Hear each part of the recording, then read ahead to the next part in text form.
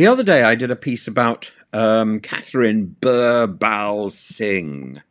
And Birbalsingh, all of this is about a crisis in the Michaela Community School that boasts astonishingly good results in Wembley.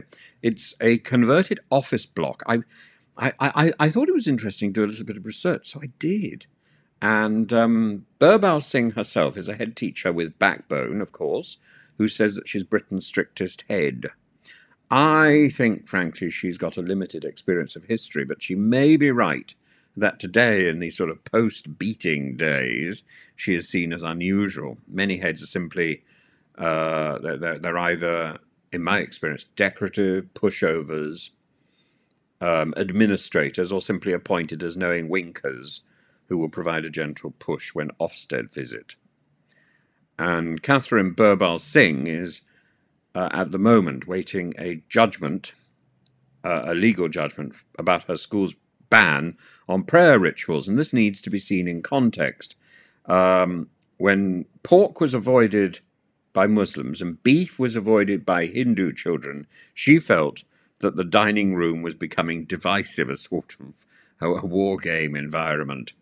And her solution was to ban meat entirely. I think she hadn't thought of the Orthodox Jewish position. It all sounds very egalitarian until the halakhic duty to eat meat is recognized, although that would be kosher meat.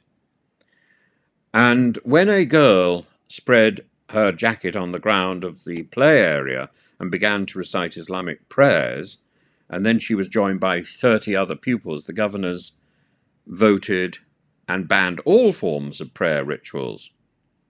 I'm not sure whether it's all form of prayer or all form of prayer rituals. This is really the problem, because it becomes a little bit vague. One pupil, however, protested, and I'm not sure whether that was the girl who started praying in the first place. Anyway, Katherine Birbalsingh says, and I'm going to quote, "When you have a multicultural community, you need to actively encourage the children to cross those racial and religious divides. I do not want to divide children according to race and religion, and because of our building, because of our ethos, I would necessarily have to divide them. I would have to send all the Muslim kids upstairs and all the non-Muslim kids downstairs. I don't want that." Now, of course, if prayer is banned in a school, then it is not a multicultural school, and it certainly is not a multi-faith school. It's a strictly secular school. There's nothing wrong with that, of course, but not quite what she's promoting. And I'm wondering whether it actually falls within the law, where the law says you have to have a form of prayer ritual, I think, at least once a week in a school. As for prayer, it forms the bedrock in the language of our society. It forms the bedrock of the greetings in our language. Good morning is a contraction of God a morning. Goodbye, God be with you, and so on. I think the influence of prayer in language is extensive, and it goes beyond British culture. In American courts, in God we trust. In God we trust. Well, maybe this might alarm Katherine Birbalsingh. Once she gets rid of that, everything will go back to normal. Will it? The details around the coins. If you pick up a coin and look at it, FD, Fides Defensor, Defender of the Faith. There was such an issue in the coronation.